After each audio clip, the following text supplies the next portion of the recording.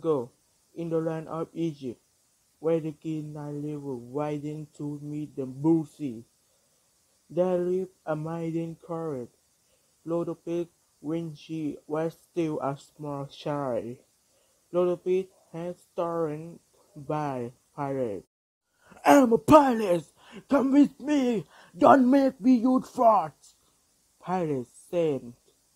She was snatched from her home in Greece, taken across the sea to Egypt, and then sold as a slave. Lotopis went to the water edge. They too watched coast, or gathered the leaves that grew along the river bank. But Lotopis different from the Egyptian girls. Their eyes were brown and her were green.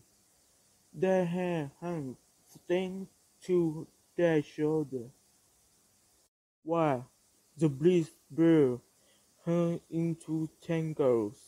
Their skin glowed like copper, but her pale skin burned red beneath the sun. That was how she got her name, for Lotopis meant "rosy cheek" in Greek. Although her master was kind, he was old and lay to those beneath a tree. He seldom heard the servant girl tease Lotopis. He never saw them ordering her about. "Hurry, Lotopis, I'm hungry." Lotopis baked the bread. They would shout at her. Lotopis always hurried to do the bidding, for Egyptian girls were household servants, and she was only a slave. Lotopis found friends among the animals instead. There are birds, monkeys, and hippopotamus sometimes, when her chores were done and the day had cooled. Lotopis would stand for her animal companions. One evening, her master awakened to see her dance. "No goddess is more nimble," he called out. "Such gift deserves reward." He tucked his chin whisker, thinking, and then he ordered a pair of dainty slippers made especially for Lotopis. The soles were of real leather, and the toes were gilded with broad red gold. The Egyptian servants were jealous, for their clumsy sandals were woven from papyrus. One evening, Kippa, who was chief among the servants' girls, announced, "Tomorrow we sail for Memphis to see the Pharaoh, and there will be musicians and dancing." Another servant girl, eyeing the lossless slipper, "Poor Lotopis, you must stay behind." Kippa jeered, "You must linen to wash and grain to guide and garden to eat." The next morning, Lotopis followed the servants' girl to the river bank. Each of the servants' girls was beautifully dressed. Although Lotopis wore a pant tunic, on her feet were the lossless slippers. She thought they will let me come along to see the Pharaoh after all, but the servants' girl poured their love along the bank in the river, without giving Lotopis a backward glance. Lotopis sighed and turned to the basket piled high with dirty clothes. Washed the linen with the garden glided clean.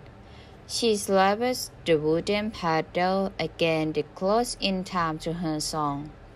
The hippopotamus tried also draw a tune, pushed out of the reeds, and splashed into the river. "Shame!"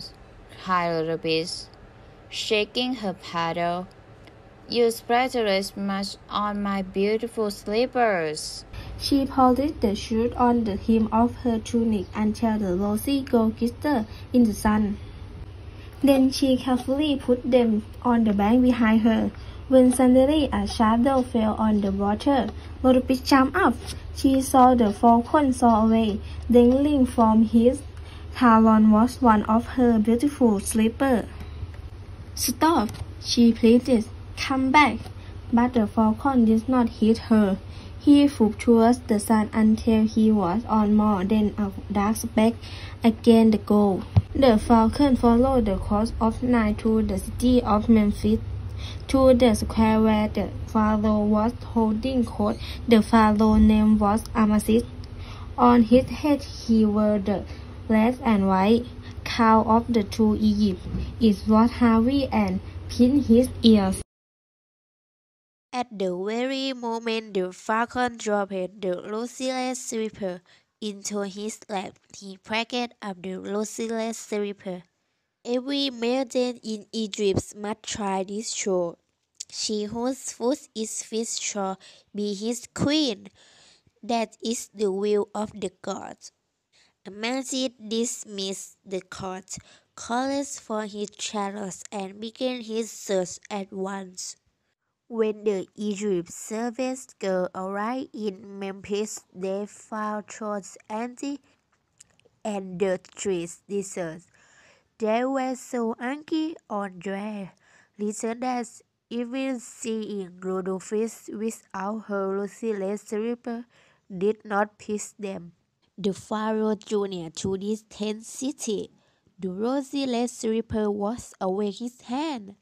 Wherever he went, the longer Amasis searched, the more determined he became to marry the maiden who has lost the tiny slipper. He summoned his royal barge and walked through visits every landing along the Nile. The royal barge sounded horn and ramming song went. The barge rounded the bend in the river. Rodolphus fired in alarm, but the service girl ran to the water edge. Now we will see the pharaohs, cried Heba. Amasis held up the lustreless slipper. The service girls knew that shoe and knew its honor too. Yet they clapped their hands over their mouths and said nothing. First, Heba, then the author tried to put on the slipper. Each clamped her foot and closed her toes. Enough, said Amasis wearily. He would have succeeded again had he not chanced to see Rodolphus peering through the rushes. Come, he commanded. You must try this lustreless slipper. He slapped the tiny shoe on her foot with ease. Then Rodolphus plowed. Is made from the folds of her tunic. Behold, cried Amasis. But Rodolphus is asleep, protested one of the service girls. Heba snapped. She is not even Egyptian. She is the most Egyptian of all, the pharaoh declared.